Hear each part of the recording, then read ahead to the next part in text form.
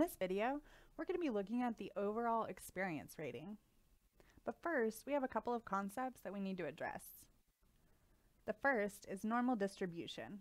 It would be extremely rare in life to come across a variable that is completely 100% normally distributed.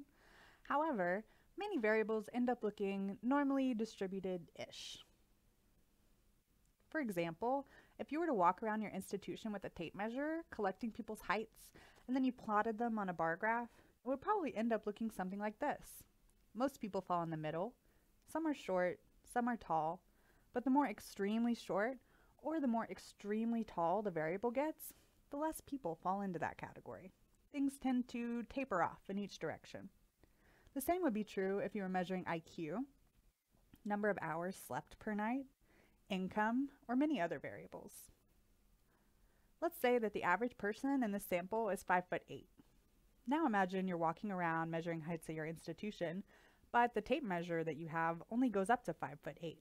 So you grouped everyone that was taller than that into a category called greater than or equal to 5'8". This category would be way larger than the others. Most of your data would be lumped to the far right. It isn't that we don't have people who are very tall or just kind of tall. We just don't have a tape measure that can distinguish them from people of average height. This brings us to our next concept, ceiling effect. Ceiling effects can occur when our instrument isn't sensitive enough to measure the differences between groups. Let's do a few examples. Imagine we are trying to measure knowledge. We have a program or an exhibit that's trying to teach people something. We give them a pretest, and 92% of our sample gets an A. Are these people so smart that they don't need to learn anything? Is there no room for improvement? Probably not. More than likely, our instrument is not sensitive enough to tease out the people who know a lot about the topic from people who don't. Then we give them a post-test. A's went up to 96%. We create a graph showing the changes in A's and B's and C's to F's from pre to post-test. Did our program make a difference? It's hard to tell, right? So what would we do to fix this problem? We would create an instrument that is better at separating groups of people that are different from each other. We would make the test a little more difficult. If we did that, we would end up with a pretest and a post-test graph that looks more like a normal curve. That way, when we compare pretest A's and B's to post-test A's and B's, we can see to what degree our program made a difference. In the future, if we make changes to that program, we can see to what degree those changes made a difference. Let's do another example. Imagine we're trying to measure behavior. Let's say we have a program or an exhibit with the goal of getting people to brush their teeth every day. So we create an instrument to measure whether or not that's happening. Would you look at that? Most of our sample brushes their teeth every day. Not much room for improvement. Oh well, right? Wrong. Again, the issue is that our instrument is not sensitive enough to separate groups of people from one another. So when we look at the post-test and we compare, we can't really see much of a difference. Did our program or exhibit have an effect? It's really hard to tell. To fix this issue, we would fix our instrument. We would extend the categories beyond 7 to separate those that brush their teeth every day from those who brush their teeth more than that. That way, when we look at the data from before and after the program or exhibit, we can see to what degree it made a difference. Now let's get to the point. Satisfaction.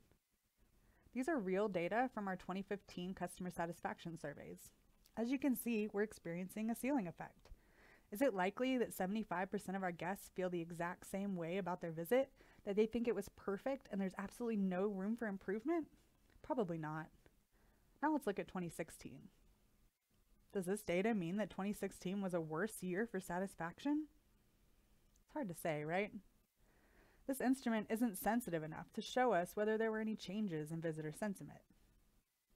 So we have a problem. We're experiencing a ceiling effect.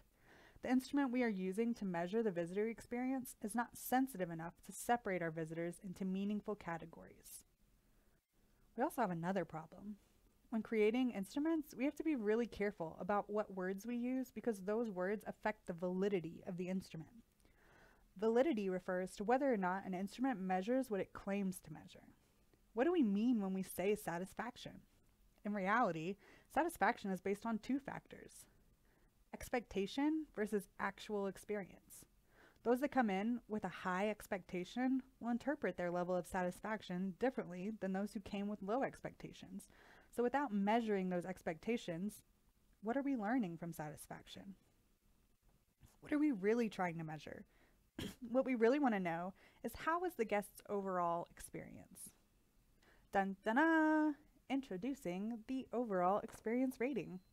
In the overall experience rating, neutral changes to good, good changes to excellent, and excellent changes to superior. On their own, excellent and superior are similar, but in this context, superior is interpreted as beyond excellent. I went to a session on the overall experience rating at the Visitor Studies Association conference in 2017. The presenters were nice enough to share their slides with me. Overall experience rating has been used at the Smithsonian Institution for over 10 years and across more than 100 exhibitions. Andrew Pekarik is its champion, and he has brought many institutions over to his side, including the Cleveland Museum of Art, the Philadelphia Museum of Art, and the Denver Zoo, who were all co-presenters in the session. The overall experience rating is phrased as such: please rate your overall experience at this museum, exhibit, or program with answers in order from least to greatest: poor, fair, good, excellent, superior. They conducted an experiment comparing OER to other traditional scales, including a fully grounded scale, a numerical scale, and a bipolar scale. They gave out surveys that were entirely the same besides the provided scale, in order to be able to make comparisons. As you can see, the traditional scales tend to show signs of the ceiling effect.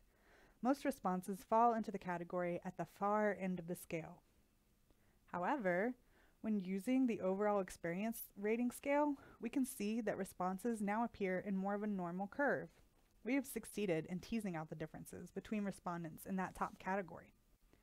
These two graphs show that you can use superior or outstanding as your top category. What is important is that you give respondents a choice above excellent. They also conducted interviews to look at the differences between these groups.